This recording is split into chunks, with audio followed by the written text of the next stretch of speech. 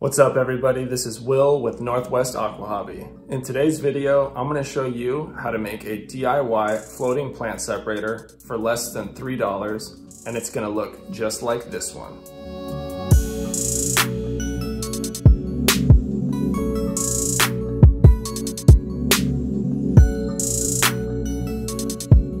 The materials you're going to need for this project are easily acquired at just about any hardware store.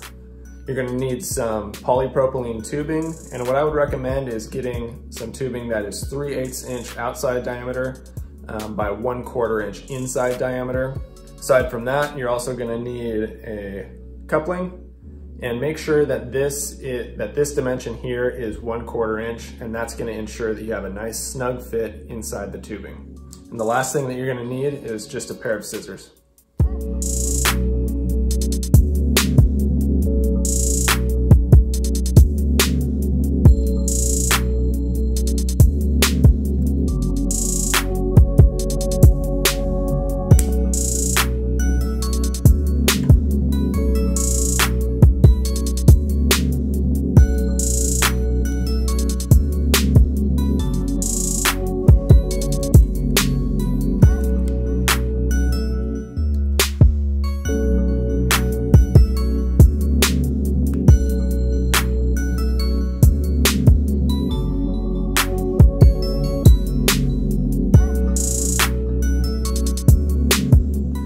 Alright guys, so this is what the floating plant separator looks like in the pond.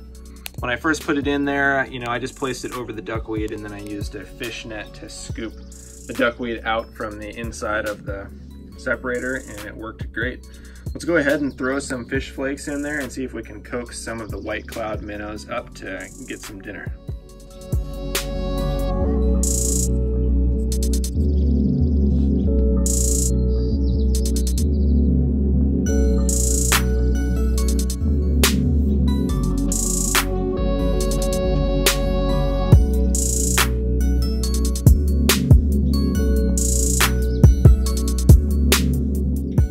So as you can see, the separator works like a charm. All of the white cloud mountain minnows immediately came up to get some food.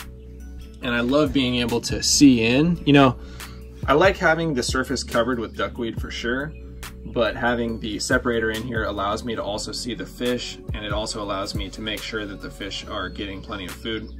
So I think that it's a really awesome tool to have, and a nice trick to be able to utilize for your pond. If any of you decide to do a filterless duckweed pond, kind of like this one, then I highly recommend making a separator like this. I don't think you'll regret it one bit. And for less than $3, I think it's pretty hard to beat. Alright guys, I hope you liked this video. Please remember to like and subscribe, and leave a comment below for a chance for a shout out in my next video.